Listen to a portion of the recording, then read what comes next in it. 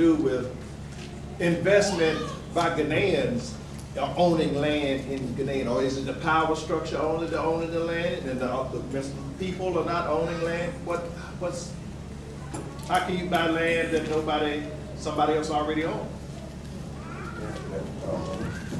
Can you explain your question well, so that I can? So he wants to know if the Ghanaians only in elite, or is it just the common Ghanaians that can own land? Who is the one that really they own the land? Like, anybody can own a land in the country. Nobody is barred from owning a land. okay. Who wants to find out how two people can get the same land? Is that your question? How two people can get the same? Your land is already here. Somebody owns it, right? You see, what is happening is that's why I said initially that if you want to buy a land, you have to make a research. Because if you make a research, it will give you the history of the land. As I said, there's no land anywhere which doesn't belong to anybody. Like in Ghana, lands were owned through wars. So when they conquer a place, they own it, then the chiefs, then it will descend to the families, it will descend to the individuals. And then eventually the government too, by act of parliament or by executive instrument, can also acquire a land. So when you are going to buy a land and you don't make a search, you go and buy the land from a wrongful person. Eventually somebody can also go to appropriate person and go and buy the land. So eventually you come to realize that the land you own, somebody is also claiming that land, and you have to go to the court. So it is the court who determines who owns the land by going into the case and then determine that this land is owned by so and so. And eventually, whether you have registered your name on it or not, it becomes a nullity. Thank you very much. Great. All right, next question. Have I satisfied you, please? It's kind of to the point of how is it the Ghanaians already here are not appealed to buy the land when most of us are outsiders? It's just like if I wanted to buy your house or you have land. We have land in Arizona. If someone wants to buy land and we have it for sale, we can sell it. You see? Even though the land might here be owned by Ghanaians, if they want to sell their land, they can sell their land to you. The same as the States. It's really kind of the same system. It's just that, and the same thing happens in the States where people encroach on your land. Like in California, if somebody's on your land for 7 years, it's their land. Squatters, thank you. Yeah. Right. Same thing. Right, so in essence, we have challenges here. You know, the land department is trying to clean up their act now, my brother. They understand that there's some, for instance, chiefs are known to sell land. Some of the chiefs are known to sell land here and there, okay? And then that's a problem. So the paramount chief have to come in, like in the place where I own ocean property in the central region, one of the chiefs was sanctioned by the big chief, and that happens sometimes. Sometimes the paramount chief will sit down with the little chief and say, you made a mistake in selling this land, and you caused some problems in my jurisdiction. So that's what happened. You know, they do it because, to be honest with you, I felt that they've been getting away with it up until now. So now the hammer is falling on a lot of these crooks. So the Ghana Lands Department, in many places in Africa, they're beginning to straighten it out. Okay. Next question. Yes, my brother. Yes, David Smith from Florida.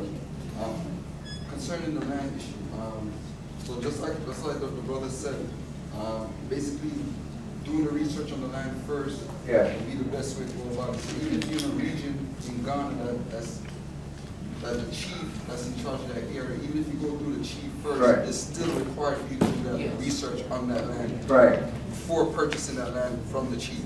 Right. Right? Right. Right. You see, also, what we do as a consultancy, we tell people that when you come through us, we give a money-back guarantee. So you got to look for people that's willing to put their neck on the line, so to say, for you. So the next part to that question is also, do you have to be a Ghanaian citizen to purchase land? Absolutely not. As our brother said earlier, all you have to do is just come get someone that you trust, a consultant to guide you. The law of Ghana says that you can own, non-Ghanaians can own land in Ghana. That's why they have the Ghana Investment Promotion Center here. You can not only own land, but you can own hotels. You know, you can start any kind of business, and as you know, that entails owning land. So you can own land. The law says 50 years for a non-Ghanaian, and then 99-year leases for Ghanaian. So it's not owning. Right, that's leasing. Right, leasing. It's just like in the Bible. They have the 50-year jubilee in the Bible, where it says that when you close to the jubilee, the land price goes down. So it's based on the biblical principle of 50 years. All right, so based on that leasing option, as a non-citizen, would getting that lease, would that help you fast track you to get citizenship? To be honest with you, we got a citizenship committee set up now. The Ghana government has granted citizenship to certain individuals, and we have a committee working on that. So that is you in another ballpark altogether with that. So some good things is happening. You can see me later, and I can fill you in on that. But the answer is no. No, you don't. It doesn't fast track you to get land to get. Right. But I know. It doesn't fast track you to get citizenship. Right. But it fast track you to fulfill the requirement as being an investor. Yeah. Okay. Next question. Yes, my lady. I'm Karan from California. Okay. Piggybacking on his question with regards to citizenship, how challenging is obtaining citizenship in Ghana? And if you are a land or property owner here and you do not obtain citizenship and you meet your demise, what happens to your property? Well, you would need a lawyer to have, first of all, you need to make out a will. Okay, you make out a will, and they have a court system here. They read the will. We have lawyers that Africa for the Africans and Opportunities in Africa made available for your legal advice. We have 2 lawyers that work. They usually be here, but lawyers are very, they're in demand because of so many things that goes on here.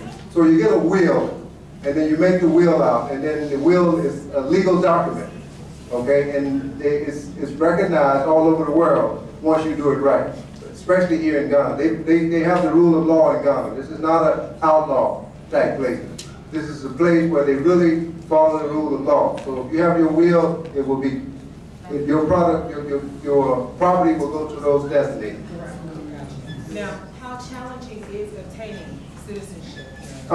Citizenship has been a challenge because Africa has just left out of, when I first came to Africa, everything was under what you call a dictatorship. Okay, you had military states here back in the 80s when I came. So in the 80s, I was in Liberia for 4.5 years. It was ruled by a dictator by the name of Doe.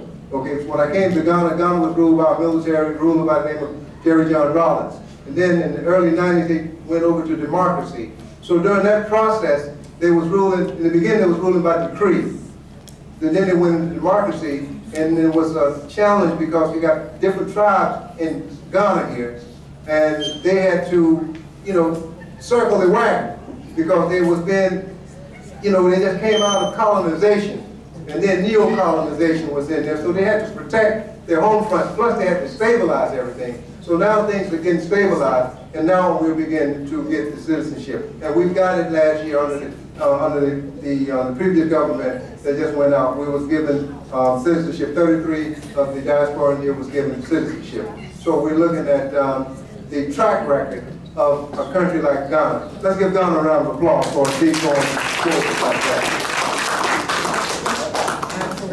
Because I don't think we really answered this No, question. okay, well, that's my sister in white here. And then we'll get my brother back. Go ahead, sister. Is there a year limit on the option that the lessor will give to the leasee on a property? Like, is there a time limit on that? Like, is there, before the option comes up again? Well, it depends upon the particular guarantor. Maybe like you take like a particular area like Labadi, all this area, it falls within the La people. So they may have their term, which will be maybe 90 years. Another guarantor or lessor will also have 75 years. Somebody can have 45 years. So it depends upon the person who is the alluvial owner. When I say alluvial owner, it means somebody who owns a very big tract of land. Such a person is, it means he's the owner of the land within the limitation. So if he wants to give you a lease, he will determine that, as for my land, I'll give it to you for 40 years. And then you can renew it for maybe 30 years. So it depends upon the individual owner. There's no fixed term. But no cap on it. So they could really potentially do it for 100 years, right? Yes, For the you first can contract. renew it anytime that it expires. Once you are living on it, you will be paying rent to the lessor. And then if they did it for 100 years, could that lease be assumable by their kids? Yes, yes. Okay. As far as you pay the rent, because they are not giving it to you outright. When they give you outright, it's freehold. You don't have anything to do with the owner of the land. But when it's a lease, it means that annually, as far as you remain on the land, you are going to pay a ground rent. Are you okay? But it's 50 years, sister, it's 50 years, and then you can renew after that, Okay. as a non-Ghanaian. So 50 You always Yeah. keep on renewing. And then you, with the option to renew. Right. Regardless of what the leaser wants to do. So say- For non-Ghanaians is 50 years, Ghanaians is 99 years. Right. Yes, my brother, back. I'd like to shed some clarity on two here. One on the narration rules and one on citizenship. The first on the land matter that my brother covered, who spoke on the land matter, is that we need to differentiate between leasehold and freehold. Leasehold, as he pointed out, is not outright ownership. So one is buying a lease for whether 50 or 99 years. One doesn't own that. One is simply leasing. It seems to me that anybody who is a non-citizen of Ghana cannot own land. So you're not buying ownership of it. You're still renting. And that's the sense that you're paying an annual rent on it. That's my first point. Let me answer it, then you go on to the next question. As far as the land has been leased to you, you own that land. Yes. As far as you are paying for it, you own that land. The lessor can never come back to you and take the land. But if it's Once, freehold, then you don't own it. no, you see, you own land by other people or by lease. So when it's leased, a lot of Ghanaians are having leases. It doesn't apply only to diasporans or foreigners. That's Africa lease. Now, our constitution does not allow outright sale of land. So whether you are a Ghanaian or you are a foreigner, you still lease the land. And once you put up your house on it, it belongs to you. My brother, at the end of the day, okay, when you got a piece of paper that says 50 years, and you can renew it at the end of 50 years, 100 years, brother, that's ownership. I just left Liberia 2 weeks ago. The Constitution of Liberia said that if you're not a black person, you cannot own land. You cannot lease land. So in essence, in Ghana here, you can get a lease for 100 years. I got a lease for 99 years. Because you're married. No, first of all, they don't even differentiate. When the Ghanaians tell you if you're black, you can get a 99 years because, first of all, you never give up your Ghanaian citizenship to the States. That was stolen. But you black, you say, hey, I'm still a Ghanaian. So please, we have to be careful. Technicality, the land is yours. Because who's going to be around 50 years or 99 years and challenge you anyway? Who's going to be around to say, you know, give it back? So please, let's be clear. Africa is ours in the first place. This is just formality to say, you know, we're back and here's some documents to keep the wolves away. But land is ours. The reason why the leasehold comes in is that any community, if he owns a land, it doesn't belong to an individual. It belongs to the children of today and the future people.